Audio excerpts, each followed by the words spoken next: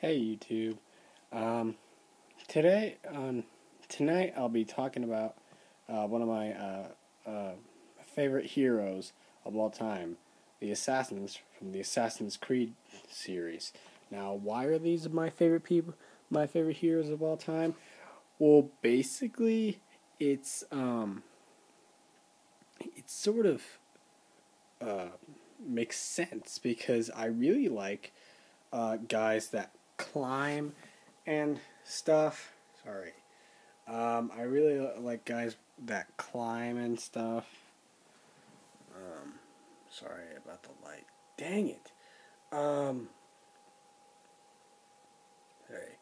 Uh, so basically, these are my top 4 assassins from Assassin's Creed of all time. Please enjoy the video and have a fantastic night. Um, so, number 4.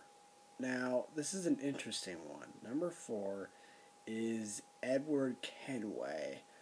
Why did I put him on my number 4 list? Well, technically in Assassin's Creed 4 Black Flag, he doesn't really carry a lot of weapons, but he is one of the famous pirates of that series from Assassin's Creed 4.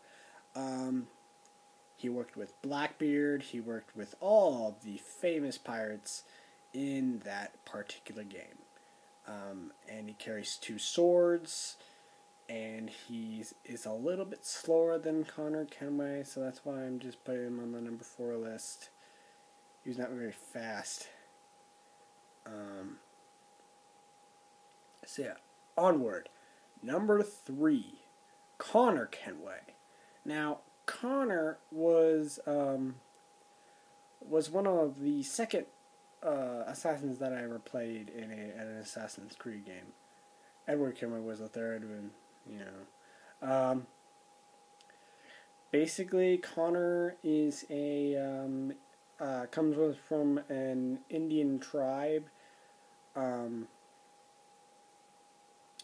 He basically just hunts redcoats, and he's looking for this man called Charles Lee, and he's trying to stop him from any cost from reaching the Indian camp and destroying it. Well,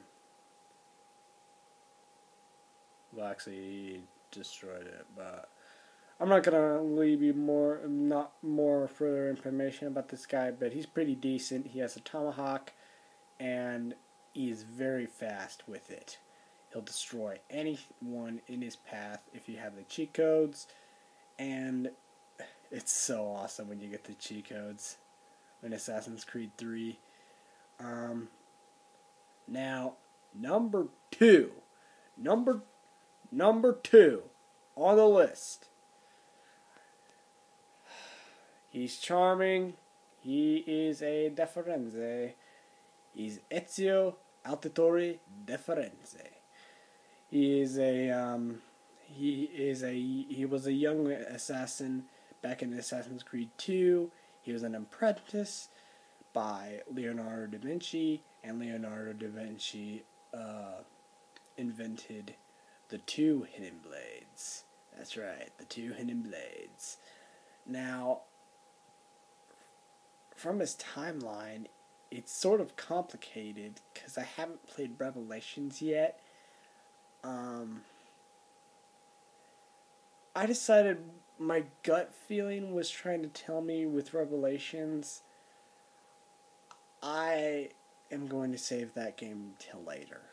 I decided to get a new game called Minecraft, and it was all because of the multiplayer mode and the single player mode and all the dungeons and all that stuff. Anyway, forget Revelations for now. Revelations is kind of suckish. It's in the top. It's like at the bottom of the top 6 Assassin's Creed games on IGN. So yeah, so Ezio is charming. He didn't really have a wife. I didn't really know that he didn't really have a wife. I thought he did.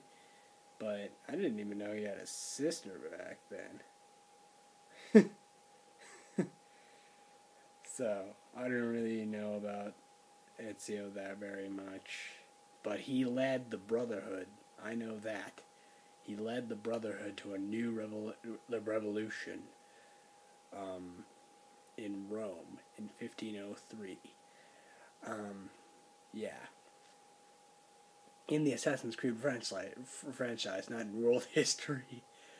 In the game, yeah, he still is one of the most famous heroes of all time. But the only flaw that I ever had about him is his costume design. I really hate the costume design on this guy. A lot of you like the side capes. I technically don't like the side capes because it's just, I know he's trying to feel all fancy, but it's dumb. Okay, number one. You already know what number one is. You guessed it, Altair.